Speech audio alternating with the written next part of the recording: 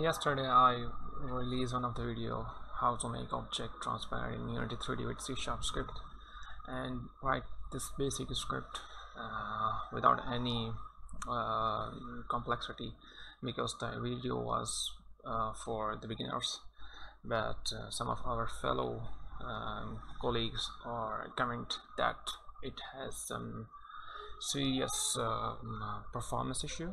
Like I want to mention here is we are using update and it's get component using get component and render components is getting on every frame, so it's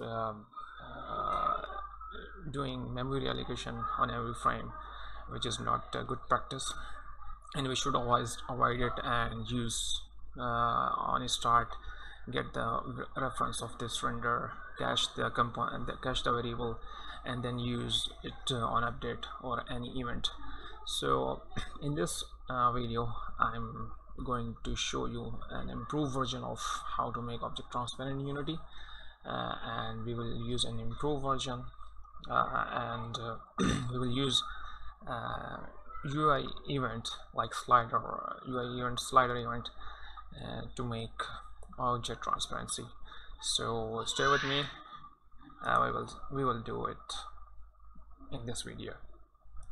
After receiving some positive comments, I have improved the version of this script already in my previous video, and you can see the guest link, and here I have used improved version. So I have cached this render component in this material component into material variable. So this is called caching. We are using an improved version slightly, but it's using update. So in this video we will use UI event and almost use the same script, and we will use UI slider event to change the transparency of a cube. So let's make first UI slider and make sure its mean value 0 to 1. The transparency level should be 0 to 1, and then we just go to our cube, make transparent plus, and make a public color, void change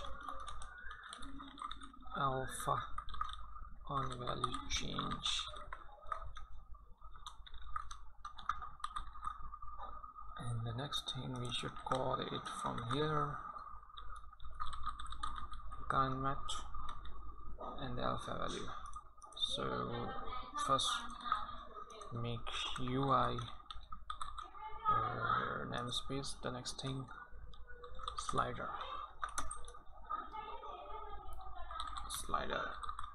and the slider dot value should go here.